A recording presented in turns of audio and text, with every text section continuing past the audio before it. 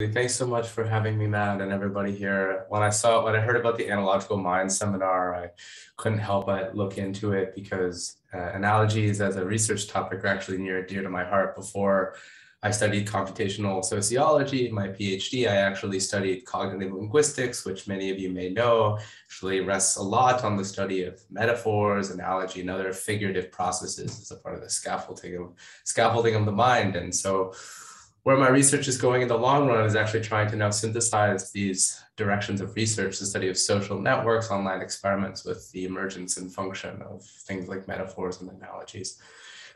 I also want to make a brief note that unfortunately, I was actually diagnosed with COVID 2 days ago, and I'm still sort of carrying a bit of head fog. I didn't want to cancel because I was so excited to share my work with you all, but I apologize in advance if some of my COVID brain fog shows itself. So I'm going to go ahead and share my screen. Is that coming through for people?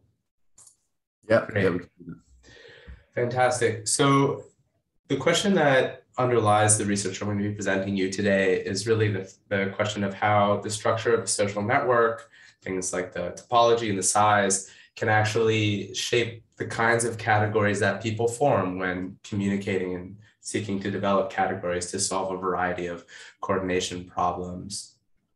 And coming at this from a sociological lens, one of the key themes that arises is the cultural centrality of categories. So there's a lot of work that has looked at how we need categories to perform a variety of functions in markets, such as assigning values to new cultural products. We can think of companies, technologies, and art forms that are emerging in a novel manner on a regular basis, and we need categories to situate them in markets and evaluate them. So a good example is categorizing, new music offerings in terms of their genre. We could think of all the music browsing apps, which are basically structured by genre and how we navigate these.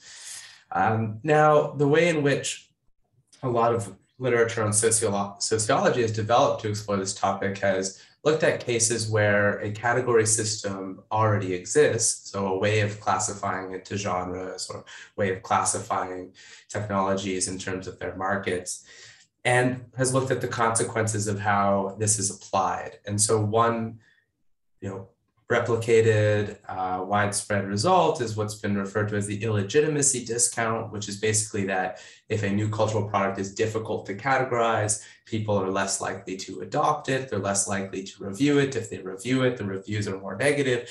And essentially it's that the absence of a category is related to some uncertainty around how to evaluate the potential impact or value of this new cultural product.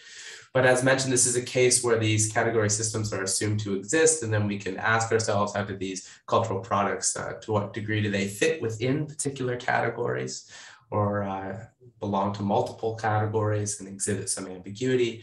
Really, the question that I'm looking to get at here is, where do these new categories come from in the first place? One of the chief challenges in social systems have to manage is we have to come up with categories to make sense of a lot of the new stuff that both we are producing and that we encounter in the world. And this happens also retrospectively if we think of where did all of our category systems come from in the first place, the sort of social origins of these dynamics. And this is where I'm really excited to be talking to a crowd that is rooted in developmental psychology and cognitive neuroscience, in part because study of categories is a really foundational topic in that literature. I think Susan Carey's The Origin of Concepts, I really enjoyed that book. And some of these associations to that sort of literature actually appears here because no doubt you'll be familiar with there being two broad ways of thinking about where do categories come from. And they're sort of at the intersection of cognitive science and social science. And this is sort of a theme that we'll be exploring in the talk. So at a broad stroke, one way to think about the origins of categories is social constructivism.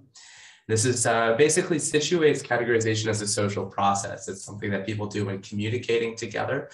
We figure out, negotiate a shared conventional system of labels that allows us to coordinate attention, coordinate references to the world.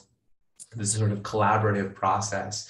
To that, But by virtue of being this social collaborative process, there's also this argument that it can be context dependent, that there are problems of integrating different interpretations. And in that negotiation process, there are degrees of freedom. There are many ways it can possibly go, many possible systems of conventions. Actually, we think of like the game theory view of conventions. Some would argue there's arbitrarily many possible systems of conventions, right?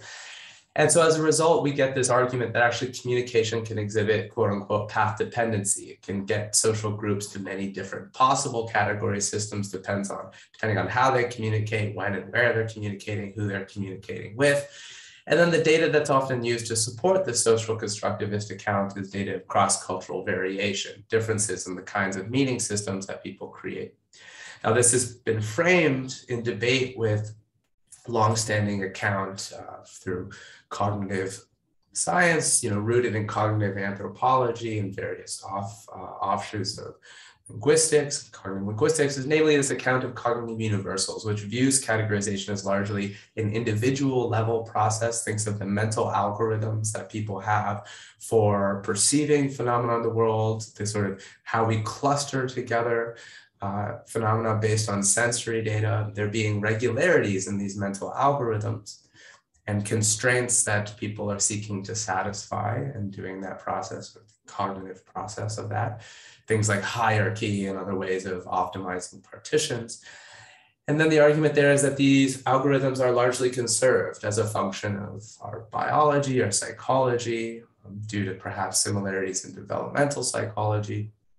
And the argument here is that this is an individual level, bottom-up sort of commonality that people share. And then the data that's often used to support this is evidence of cross-cultural similarities of category systems, recurring sort of what are referred to as lexical universals.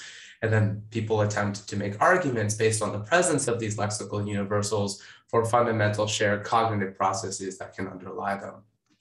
And I want to dig into this a bit more because it helps to illustrate the puzzle that I'm seeking to weigh in on. And I want to start by talking about this evidence for cross-cultural similarities in category systems. So here's a subset from a much broader list of classification universals, as they're referred to in cognitive anthropology. And this is from Donald Brown's work. And this list has been taken quite seriously, referenced frequently by people like Steven Pinker and others. And to see some examples here, these are domains where upwards of 40 languages with quite distinct geographical and linguistic histories have nevertheless arrived at very similar vocabularies for this domain. And obviously the surface form is not the same. They're not hitting on the same words. It's just similar groupings, like differentiating shrubs from trees, from birds from sea water life, and these sorts of distinctions. And then when people learn the meaning of these words and decode them, they argue for similarities based on the kinds of distinctions that these vocabularies are drawing. So here are the domains of interest. There's a subset here to consider. We look at the first four, they have some intuitive appeal. So we see geometry, flora, fauna, and body parts. And the reason why they have an intuitive appeal is because these have some sort of clear physical structure to them. We can imagine that certain dimensions or features are more salient to the mind, that are sort of attractors for how we break things up. We can think of all the possible shapes we can posit. There's these strong gravitational pull towards things like the square and the triangle. And indeed, you see these sorts of consistencies across these different languages.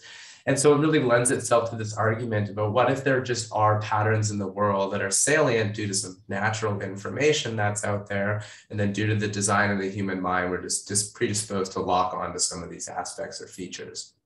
However, we see that there are indeed patterns of cross-cultural similarities in domains where the clear physicality starts to become more complicated. Things like emotions, where there are many possible ways of decoding and reading emotions, not just facial expressions, other aspects of human behavior convey that. Also things like social activities like eating and hunting and exercise, we see similarities there. And then more controversially, we see people actually drawing these arguments into the domains of gender and kinship and race. And a good example of the one kinship and race is an argument from the cognitive anthropologist Guilbeault, who actually argues that it's due to some innate modular cognitive process we have for species detection, which then gets mapped onto people and underlies the notion of race. And so it's this really sort of fundamentalist argument for these mental algorithms that get bootstrapped and lead humans to arrive at very similar partitions.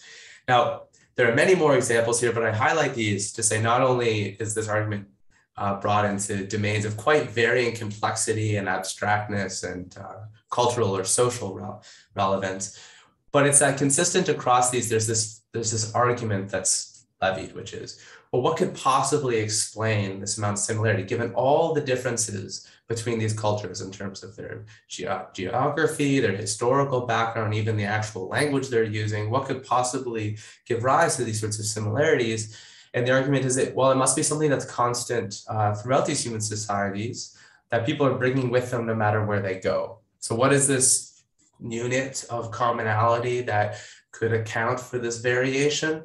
And the argument is consistently psychobiology. And this has been made even more recently, such as the UNAL 2015 paper, which looks at similarities in the vocabularies of over 40 languages and argues that this is evidence of some cognitive universals that are actually that are responsible for these emergent similarities. And this is really what I want to push back on in this talk, which is to say, it's not that psychobiology isn't contributing, of course it's contributing considerably, but that we don't need it as the sole or exclusive explanation. In fact, social processes can also induce regularities amid cognitive diversity. So we can actually have a lot of variation cognitively, how people perceive and represent the world, but yet social processes can induce similar trajectories that can give rise to similar cross-cultural outcomes. So to help illustrate how I'm approaching this problem, I want to start by talking about the puzzle of category diversity, because one of the challenges that cognitive universals face, that line of reasoning faces, is the presence of cognitive diversity and categorization that needs to be reconciled with these similarities. So if we look at some of the original experiments that actually tried to provide an individual level basis for the cognitive universals account, they were experiments, some of the most influential ones coming from Eleanor Rosch.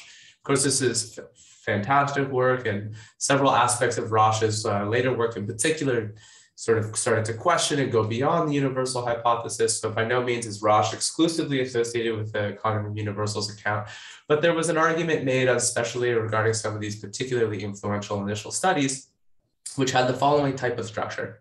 So show a subset of stimuli and ask separate subjects, which of these shapes is a square. Separate individuals would make their choices, and lo and behold, undergraduates at the same university would make roughly similar choices in these sorts of situations. You'd have them show possible furniture and say which one of these is the chair, clothes, which one of these is the sweater, so on and so forth.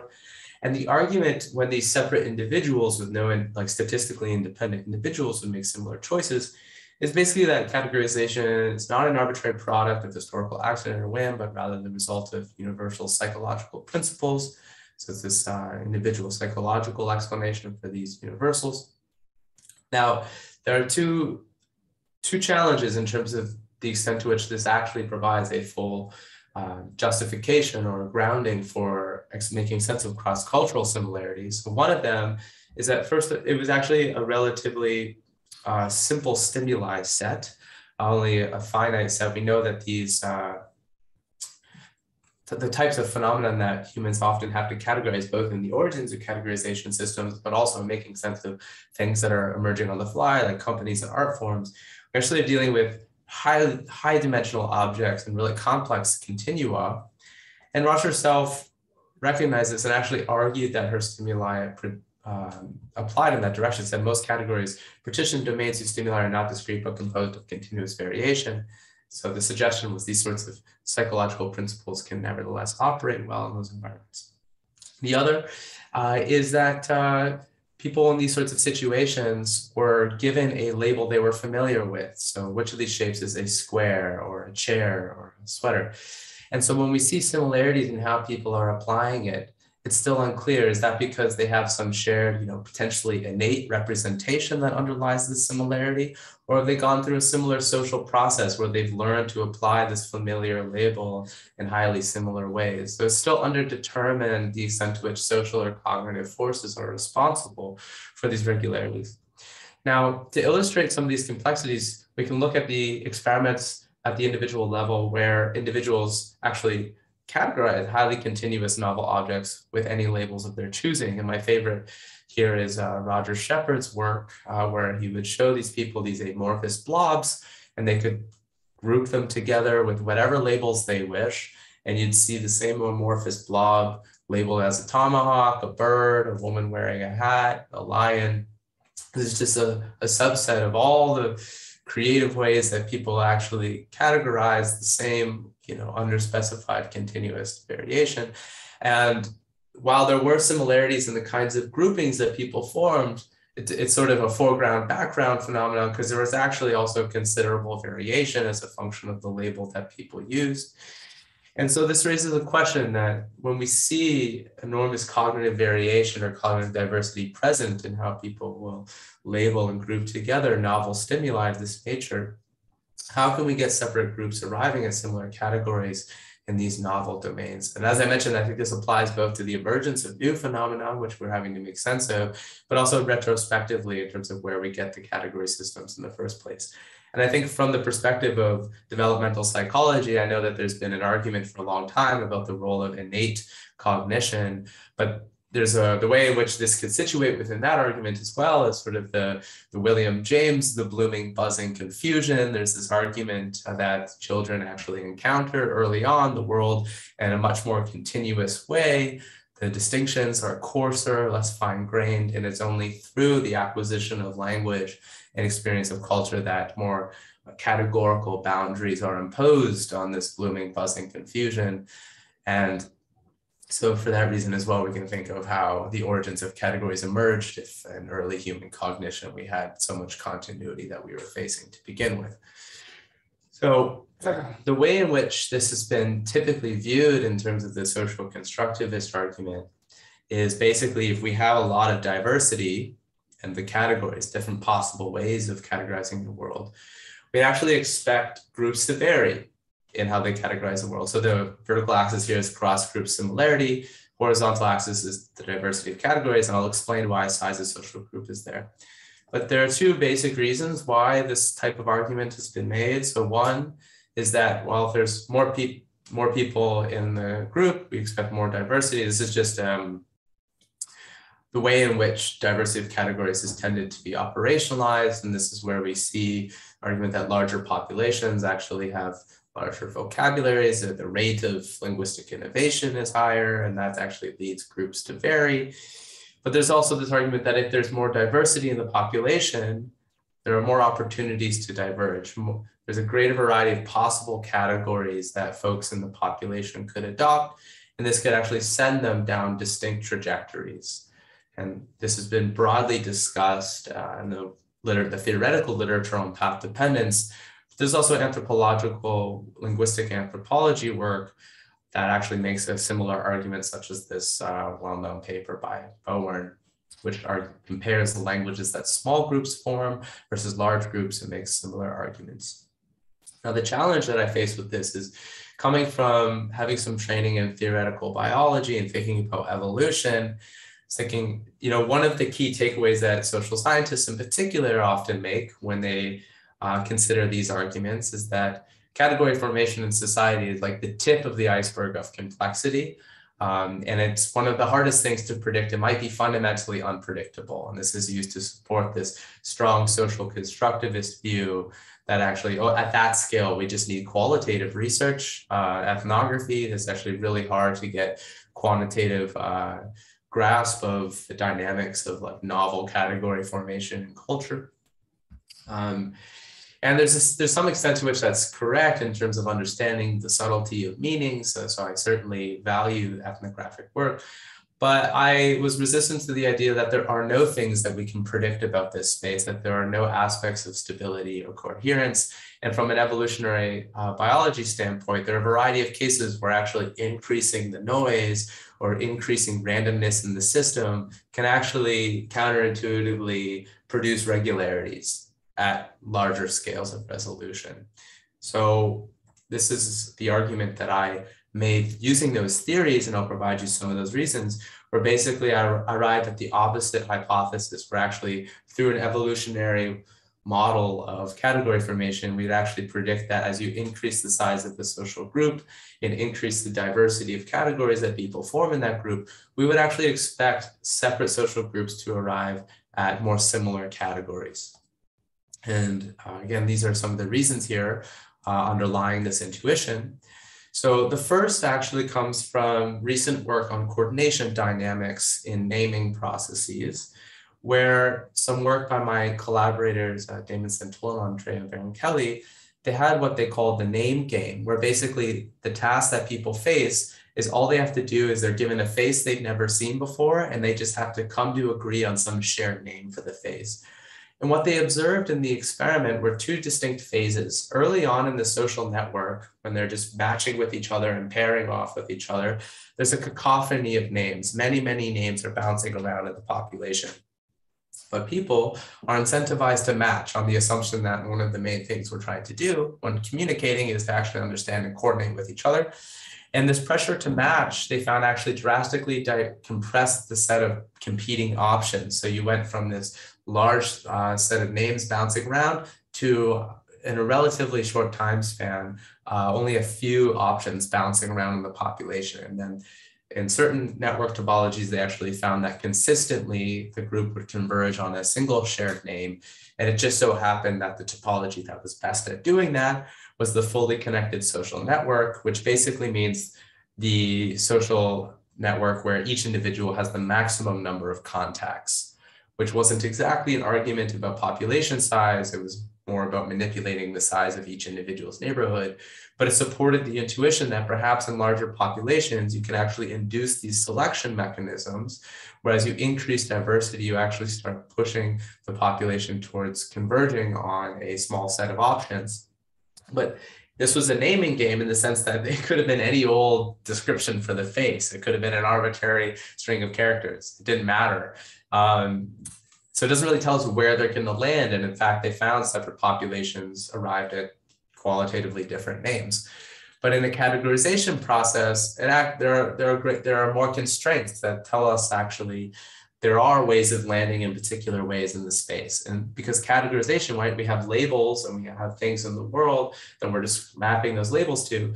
And there are ways of grouping things together, what things are you going to consider common under a shared label or not. And so once we get that grouping aspect into it, we can then ask, well, we might have the compression towards a small set of competing options, but in terms of how things are grouping together, are those different convergent states actually similar? Are we getting separate groups to arrive at similar ways of grouping together phenomenon? What labels are they using to do that? And we can start considering and comparing cross-group similarity.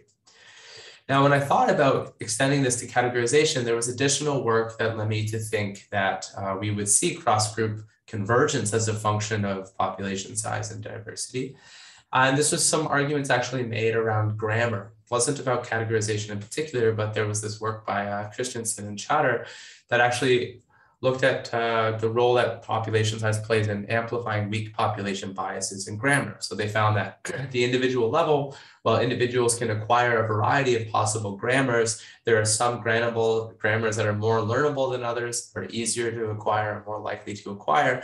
And while those biases are weak in the sense that you can still acquire a wide variety of grammars, they found this correlation that the larger populations were disproportionately more likely to encode the grammars that were weakly preferred at the individual level. And this got me thinking, well, if a similar argument could be extended to categories where despite the possibility that many categories can arise and people can consider many possible categories, if some categories are even weakly preferred, then we could get the case that increasing population size is actually going to amplify the salience and the spread of those categories. And later on in the talk, we'll see that I provide some mathematical arguments around critical mass dynamics and diffusion that end up supporting that claim directly. And just as a brief note, one of the main evolutionary models that inspired this is the model of punctuated equilibrium, which is largely a statistical argument, but imagine something like the following. It's a case where you have a large species on a continent, and then some earthquake happens and you get an island that splits off. If only a very small number of members of that species end up on the island, you can get very distinct trajectories of evolution based on just the chance combination of alleles that happen to land in that statistical sample on the island. But as the population size on the island that, happen to land on the island, as that increases, the evolutionary trajectory that you predict actually increasingly stabilizes and becomes similar, because you expect it's going to be driven by the alleles in the population that have some greater frequency. So greater likelihood of actually transmitting. So this is an example where actually, as you increase the diversity of alleles on the island because you have more members of the population, so just nominally speaking, there are many more alleles in the population, you also get this skewed distribution where some are slightly more frequent than others, and you actually get increasingly similar evolutionary trajectories. So this model is actually what I mapped onto the categorization process and arrived at these predictions. And so what I'm going to do now is I'm going to go through the experiment design where I developed to test this. There is some modeling. I'll touch a bit on that, but I want to focus on the experiment. And this is with US subjects that I'll focus on. Go into the results, consider some possible objections, and then I want to talk about how we replicated this for a population of Mandarin speakers in China, which allowed us to do cross-cultural comparisons that I find particularly interesting. Then conclusions, and I'd love to get thoughts and questions.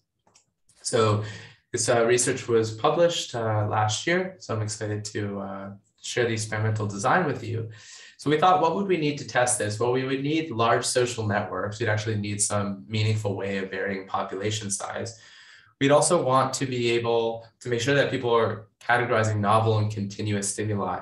So those two things are actually kind of tricky. There was a lot of research that actually had done a good job looking at categorizing novel stimuli, like tanagram-like studies or the Roger Shepard-like blobs. However, a lot of the paradigms that were based at the individual level, or at most, if they were social, they were dyadic, they would involve things like people actually pushing around tiles on a table, which, we learned a lot from that, but it's quite difficult to scale that up to large populations for real-time interaction. And that's really what we wanted to do, is have that sort of categorization process in a larger social network where people are actually interacting to form categories. And to do this, we built this online platform called the grouping game, which I'll explain to you, which actually allowed us to test arbitrarily large populations. And these are the experimental conditions. People played this game for roughly over an hour. I'd be happy to talk about all the UX things we had to learn the hard way to make sure that M-Turkers would actually be happy to stay in the game for an hour and pay attention. Certainly paying them well didn't hurt. So M-Turkers were randomized into 5 different conditions, either to participate in the grouping game in a dyad, a group of 6, a group of 8, a group of 24, or the largest group size we had was 50. And the key thing here is there was no overlap in the participants across groups. So each dyad was distinct. Each group of 50 was a unique group of 50 folks. So there's actually statistically independent, unique populations. And this is what the stimuli looked like. We basically created a continuous set by starting with like a Rorschach blot, and then through gradual rotation, we could create arbitrarily many shapes along a linear continuum. So I'm showing you here slices of this continuum, which look like distinct forms, but you can imagine between each slice is a step-by-step transition that gets you from one state to the other. And what's nice about this is we actually didn't have any a priori perceptions about what the groups were going to be. We genuinely got to give it to folks and just see what boundaries or groupings were intuitive to them. And we could then compare them in terms of the labels and partitions that they created on this continuum. The continuum in total consisted of 1,500 images. Now, the game logic was a pairwise game. So in a given round, each person would play with one other person. In the dyad, you'd be playing with the same person back and forth. So if Matt and I were in a dyad, we'd just be playing back and forth the whole game. But if we were in a larger population, then while Matt and I might play on round one, on round two, we are randomly connected to somebody else in the population to play with. So Margarita and I might play next. And this creates the possibility for a diffusion process because Matt might use a category with me that I like and we coordinate on it. And then now I'm interacting with Margarita and I use this label with her and then she adopts the label, so on and so forth.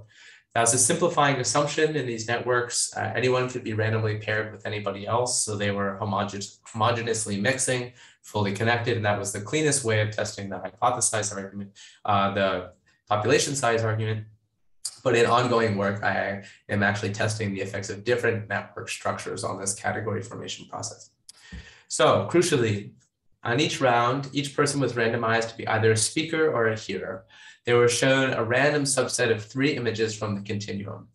The system, if you were a speaker, the system would randomly highlight one of them. So say this shape here. They would say, ask your partner to click on this shape by sending them a label. So they could type in anything they wanted. So let's say you type in baby. I don't know what kind of baby you have in mind, but let's say you type in baby. Now, if you're a hearer, you see the same 3 shapes, but the order is randomly changed. So you can't just say left. You can't just say right. You're going to get the label baby and you have to make an inference. Which of these shapes is the speaker actually referring to? If you click on the correct shape, you get told it's a match. Hooray. You get a monetary reward. That's how they made their money. You go back into the game. If you didn't match, you got a slight monetary punishment and you were told the shape that the speaker was actually intending to refer to. And I'm happy to talk more about the incentive structure here. It's pretty canonical in terms of social learning paradigms. So with respect to that literature, there's nothing that new happening here, but I do broadly think that it's quite interesting to think about different incentive structures here. So happen to talk more about that. But the basic assumption here is people are trying to coordinate as the paradigmatic dynamic of communication. So additional things I wanted to say here is that a crucial thing is, first of all, no one was told anything about the population size that they were in. The instructions were all exactly the same.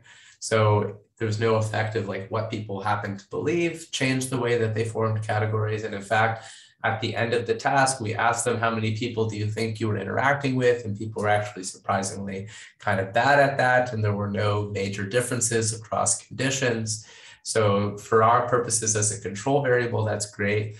And the second thing is that the way that we designed this to elicit a categorization process proper was that actually the system was designed to show unique shapes every round. So if I saw the first set of 3 shapes, the next round, it would sample another set of 3. And that's important because if I use the same label on subsequent rounds, like baby, and then I keep using baby, I'm actually seeing different shapes. So I'm generalizing on the basis of similarities according to the membership of that label. That was a way for us to bake in this generalization process. So now I'm going to go into the results. And the way I'm going to present the results is actually going to compare the category systems of different groups side by side. So this is the category system of one group. The horizontal axis here is the continuum. I'm just showing you slices, like subsets of the shapes just as a cube, but it's a continuous dimension for all 1,500 shapes. The density distributions show where this particular dyad coordinated most successfully on the use of the label. And then the color is actually going to correspond to the labels themselves. So again, this is the category system for a particular dyad. What you see with the label hockey is you see the shapes that look like a stick and a puck, for those of you who are familiar with hockey. That's what the set of shapes that they're actually referring to is hockey. Then you have the label hug, which they're using to refer to shapes in that range, and then sit, of course. Now, what it means that there's empty space is actually that this dyad didn't manage to successfully establish a label within that range. They just couldn't coordinate. Because another key component of this is all shapes were shown in a randomly uniform manner. There was no bias in terms of where on the continuum they were more likely to see shapes. It was equally likely across the continuum. So they were given ample opportunities to establish a label, a shared category for shapes in that region. They just couldn't come to agree. So what we can do with this paradigm is actually stack and actually compare the category systems qualitatively as separate dyads. That's what we're doing here. As an example, so this is a different dyad. And what I love about this is we see variation, not only in terms of which labels they use, but also where in the continuum they successfully categorize. And I like if we look at the first dyad used the label sit, and for the same region, the other dyad uses almost the opposite label, fly, in terms of negative and positive space. The one is on the ground, the other one's in the air. We also see in the first dyad where they couldn't figure out what was going on in that region, the second dyad actually converged on the label man. So they figured out a way to coordinate on that. We can proceed and see variation also in terms of how many labels they ended up successfully converging on. I'm happy to talk more about how we measured that. It's just a standard clustering approach where we looked at which labels actually were associated with coordination success and adoption, and a subset consistently takes off in each dyad. And then we see variation also. Sometimes we see nouns, but then occasionally we see them actually adopting comparatives like tall as a way of coordinating. So a variety of possible strategies. So now what I'm going to do is I'm going to show you 10 different dyads side by side. And what we see is a considerable amount of variation. Actually, I could show you more, but it starts to be a bit visually overwhelming, like an Hieronymus Bosch painting or something like that. But there's considerable variation, again, in which labels they are using for the same region of the continuum, but also which regions of the continuum are actually like the loci for categorization. Across these 10 dyads, there's actually 40 unique labels, which is about 4 distinct labels per dyad. So I want to bring us back to the hypotheses of social constructivism versus cognitive universals. Basically, this is suggesting that certainly the cognitive universal account is underspecified in these highly continuous novel environments where indeed there's a considerable amount of variation and creativity that individuals can exhibit when categorizing. But then to the social constructivist account, we can see so much variation, like basically a cacophony of possible descriptions. What do we expect if we actually increase population size? So now you're interacting with 49 other people. We'd actually expect there to be a sea of variation that you're facing, and that with that greater diversity, we'd expect there to be more opportunities to diverge. One group hits on category A initially, which then leads them to a different category subsequently, and they get down a unique trajectory, whereas adopting a different label early on leads this different group down a different trajectory. So we'd expect this path-dependent cross-group variation. So now what I'm going to do is I'm going to show you the category systems of separate populations of 50 side by side. And I'm going to show you actually all populations of 50. Each row is the category system for a distinct population of 50 people. Again, no overlap between them. And what we see is a striking amount of similarity in the category systems that separate groups of 50 developed. In fact, every single separate population of 50 people arrived at the label crab for a highly similar region of the continuum. About 80% of them converged on the label frog. What I think is fascinating is you see there are cases where a light blue distribution is overlapped by a gray one, but that's actually between bunny and rabbit. I show both of those there to actually say that both labels were actually competing within each populations, and we could see them. Consistently, bunny ends up taking off, but it's really cool to see that the synonym rabbit was actually literally in some sort of race with the bunny in the populations. Now, the argument I'm focusing on here is actually emphasizing the similarity, the cross-group convergence here. Of course, there's also variation across the populations. They didn't perfectly converge. We see that there are regions of the continuum where they're more likely to categorize or converge than others.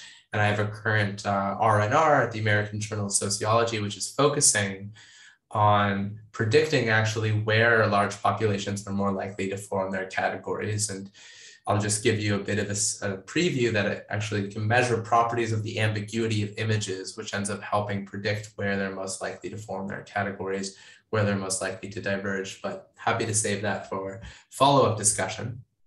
So here we see that there is this considerable convergence. And so if we step back, again, so here our horizontal axis is category diversity, the number of categories that are encountered by each player. And the vertical axis is the cross-group similarity, the vocabularies. This is just measured using the Jacquard index.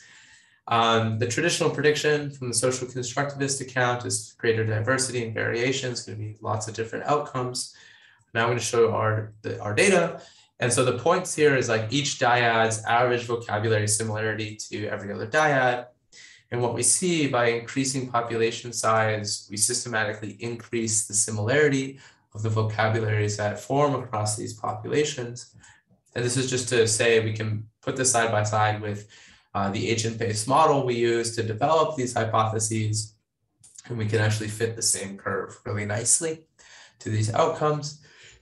And I want to talk a bit about the theory now that went into what makes sense of these results, what went into the model that allowed these predictions to be possible. And basically, it was building in this bias parameter that some categories are more likely to form than others, and then expecting those to be amplified in the large groups. So I want to talk a bit about that now. So if we look at, this is the baseline likelihood of a category being originated, right? Remember, folks could come up with whatever they want, but we can ask like, how many folks independently originated a given label? What we see is a very clear Zipfian distribution. As some of you have worked with Zipf, the power parameter gets tweaked a bit, but at 1.3, whatever, it's within the range of Zipfian distributions. And basically what we see is there were some subset of labels like crab and bunny that were much more likely to be independently originated, commonsensically, like around between 20 and 35% of the population independently originated. But what's interesting with such heavy tail distributions is actually the vast majority of the time, labels are unique. So they're being originated by one person or two or three people across the entire population. So we see labels like sumo that were distinct. And basically the argument is that these rare labels or idiosyncratic labels are more likely to drive the dynamics in the small populations, whereas in the large populations, these more salient options actually have a competitive edge once they're competing against most labels that are introduced by only a small number of people. But we can actually provide some mechanistic reasoning here. So this is a critical mass theory of the spread of linguistic conventions, which argues in this paper by my collaborator, David Santola, showed that actually once 25% of a population is introducing a particular linguistic convention, you can reach a tipping point and actually get it to spread to the rest of the population. And so what I had asked myself is, what is the likelihood, based on the categories that people are originating, what is the likelihood that a given label reaches critical mass and spreads? Because what we'd hope to see is that consistent critical mass dynamics are happening across these populations, and that that's actually contributing to the similarity. And just as a bit of the mathematical intuition here, partly because I think it's fascinating, is the way that I modeled this was actually by drawing from, in probability theory, what's called the birthday paradox. And this is, what is the probability that two randomly sampled people have the same birthday? Well, it's really low if you just take two random folks. But if you ask, what is the probability that two people share the same birthday within a constrained sample size? So say, what are the probability that two people share the same birthday within this Zoom room? It actually starts to increase considerably. And once the group that you're sampling within approximates roughly a population size of 50, you become almost mathematically guaranteed that two people in that population have the same birthday. It's framed as a paradox because it should be unlikely, but just due to random reference size alone, you can basically go from random to mathematically guaranteed. And so my thinking was, rather than what's the probability that two people share a birthday, it's what's the probability that two people introduce the same category. But now, rather than it just being two, I'm interested in whether a critical mass of, what is the probability that a critical mass of people introduce the same category, allowing it to spread. And we don't have to get into the nitty gritty here, but it ends up being a hypergeometric distribution. And you can basically ask, what's the probability that at least K or 25% of people independently introduce a label? And what you see is that in the dyads, we can control for the baseline likelihood of a given label showing up. So if it's one of the common popular ones, their salient ones, is going to be like, 35%, 40% or whatever. Then the rare ones have like, just a very low probability of showing up. Basically, in the smaller populations, the likelihood of either of those labels, whether they're rare or common, reaching critical mass is actually similar. And here's one way to put it, right? Like in a dyad, every label reaches critical mass. Exactly half the population introduces the label, and that's independent of whether, in the grand scheme of things, it's an idiosyncratic or a common label, right? But then if we start going into larger populations, what is the probability that one of these idiosyncratic label is introduced by, a meaningful fraction of the population, but becomes astronomically low? Whereas the common labels, they retain their baseline frequency, and actually increasing the population just does a better job of estimating that baseline frequency. And so that they actually increase in their likelihood of reaching critical mass. So you see this bifurcation as we increase population size between the likelihood that a rare or common label actually reaches critical mass. This is just showing here, we can estimate that with our data, and it fits the trend quite nicely. And just following on this logic, that's what this plot here shows. It's like, what's the correlation between the initial frequency of a category in a population and then the frequency of people who adopted it? This holds whether you look at just numerical or fractions. And indeed, you see there's no correlation in the dyad because every single label is introduced by exactly half. But then as we increase population size, basically the correlation between the frequency at which a label is introduced drastically correlates with the frequency of people who end up adopting it. And this is where we get this differential privileging of these frequent labels in terms of their likelihood of spreading. And so some of you are familiar with the evolutionary framework. This is a kind of frequency dependent selection, but with a diffusion spin put on it from peer-to-peer spreading. And just because I couldn't help, given that this is very explicitly about analogical minds, of course, if we looked at the labels themselves, given that these are abstract blobs, if you're thinking in the Hofstadter-like sense, every single category here is an analogy.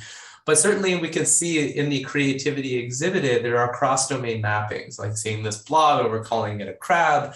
We're basically computing some sort of similarity between this amorphous shape and some sort of referent we have for crab. I'm inclined to call that a kind of analogy that's being formed. We can think of what kinds of analogies are more likely to show up in these salient baseline labels. And some of you may be familiar with the Bracebert sort of rating of concepts in terms of their concreteness. I just thought it would be fun for this group to mention. It's not in the main paper, but of course we can score all of the labels that people produced in terms of their concreteness.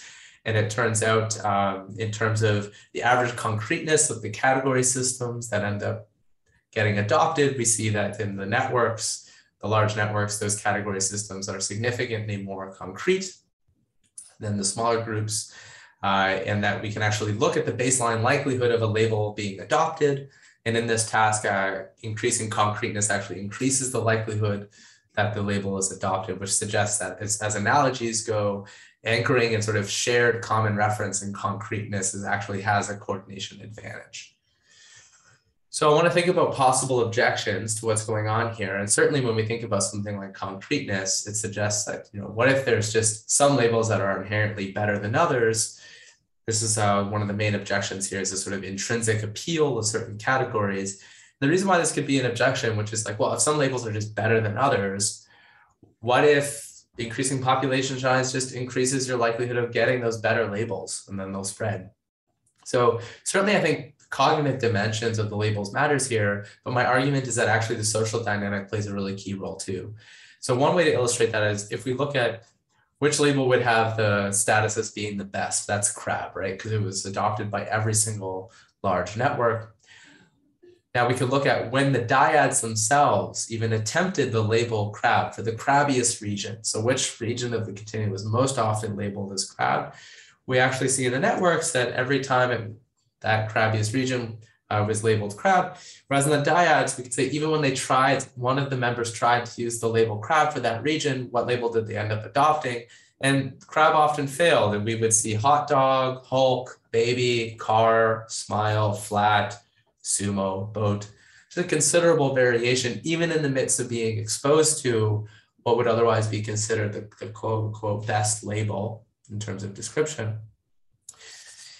Now, this then leads to the counterfactual. Well, this analysis certainly is suggestive that the cognitive features of the label alone aren't sufficient.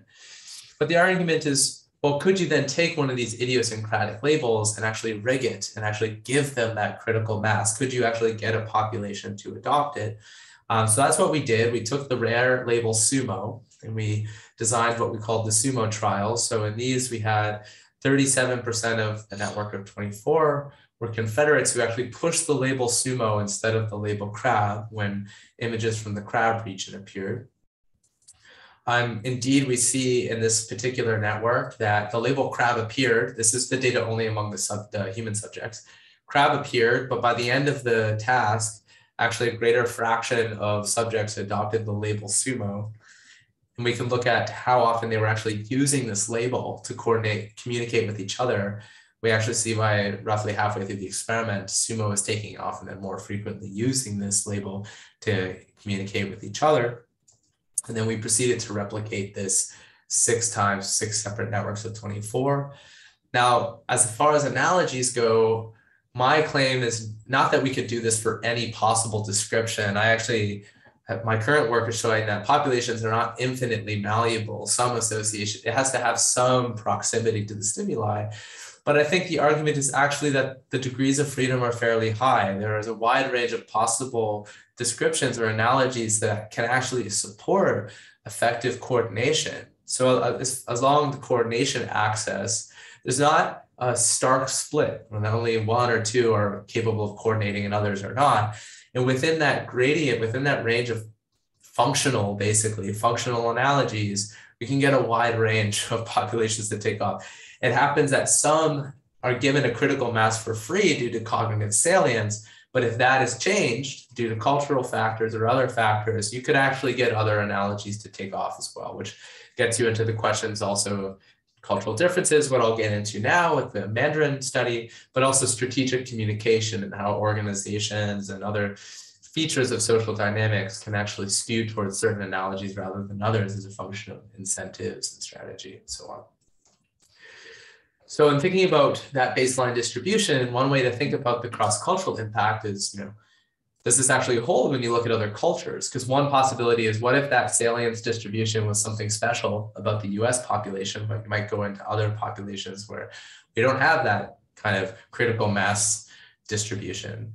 So certainly my theory is that if there's no skew, if there are no categories are more likely to appear than others, then the model actually suggests you can get sort of radical social constructivism. And there might be domains where that's true. My request would be to find that and show that a given domain has that property, because if the domain has certain associations or descriptions that are in fact more likely than others, even if they're the minority, then you can get these amplification effects in communication networks. And so one way to look at that is we're going to look at the Mandarin population, and these were actually folks in China who took this task online. So here we're looking at the dyads in the Chinese population, and we see, again, a stark amount of variation, roughly the same number of unique labels to each group. And so again, we see quite a bit of creativity and variation between dyads and how they're describing the stimuli. But then we can look at the separate large populations. And so here, 10 of these are groups of 24, and there's one group of 50 Mandarin population. And we see convergence dynamics comparable to what we see in the US population. So, but separate networks of Mandarin speakers have arrived at much more similar category systems. And remarkably, they've each arrived at the Mandarin label crab for basically the same region of the continuum that the US population arrived at. So we literally are observing the cross-cultural replication in the formation of this category system. But something that I think is interesting is there are convergence towards labels that the US population did not converge toward. So we see the label that translates to something like meditation, which the US populations didn't even produce at all as a baseline. They produced yoga, and occasionally that was adopted, but it did not exhibit the level of cross-group convergence that the label meditation did. So here we get into somewhat of a mixed account. Basically, at a broad scale, these statistical dynamics are replicating across populations. And there are certain cases like this one where that means separate cultures will arrive at very similar category systems. And on the point of concreteness, we see obviously a label like crab has a sort of baseline, basic concreteness, and it's part of the natural world everyone's roughly exposed to. And so that can reliably solve this coordination problem across groups. But then there could be certain aspects of the category distribution that are altered by cultural background. So certain associations can be more salient than others, like meditation. Other kinds of descriptions, like one of them is pliers or handstand, which were just more available to the Mandarin speakers. And so that now is actually one of the options that they can converge on, which can actually lead to cross-cultural divergence, despite the fact that the actual statistical influence dynamics are actually exhibiting some universality. And this is just one quick way to say that we can actually use ConceptNet, which is this embedding framework for looking at the similarity of concepts across languages, and they use a variety of data sources. We can get an embedding distance, and if we actually look at the similarity of the category systems between English and Chinese populations, we actually see that increasing population size is systematically increasing the semantic similarity of the categories that they adopt in the embedding space, as we see considerable distance among the dyads. So in conclusion, if we think about the cognitive implications, right? The main argument was that we see individual category formation for novel stimuli as diverse, hard to predict, and that it doesn't lead to cross-group category similarity, at least not on its own. Sociologically speaking, we see that category formation in social networks follows predictable dynamics, which is actually contrary to much of the core argument of social constructivism, and that actually increasing diversity by group size can systematically increase cross-group category similarity. So what I want to leave you with today is a thought about the origins of cross-group category similarity, and the argument that I'm making, which based on my understanding is somewhat of a novel point to be introducing into this space, is that coordination dynamics, social dynamics can actually on their own generate consistent trajectories in the construction of shared category systems. They interact with cognitive salience, but they both need each other to produce this outcome. So in terms of the broader argument of what could possibly explain this commonality, my point is psychobiology is not the only thing that people are bringing with them no matter where they go. They actually bring communication networks. They're the foundation of organizations, of society. Every human society we've ever known has them. And dynamics of these communication networks can actually play a key role in supporting these cross-cultural regularities. And what I think is really important to recognize that is amid cognitive diversity. We can actually have variation, cognitive variation between people, and nevertheless observe macro level regularities as a function of these communication dynamics. So what I want to just point to is, and then I'd love to open it up for discussion, is just some current work I'm doing. Like one is extending this into the context of crowdsourcing, where actually I'm looking at the discovery of new scientific concepts. So this is a great example of the crowdsourcing platform Zooniverse, where people are volunteer online to classify different shapes, because basically we have many more images of space than we have people who can go through it. So you get volunteers. There's this amazing thing where these volunteers on the internet actually discovered a new kind of star called the Green Pea Galaxy that didn't exist in astrophysics before, just by coordinating. And they used an analogy by basically referring to it as a green pea. This actually has since become the basis for plenty of scientific publications. It is now considered an existing star, which I just think is the coolest thing ever.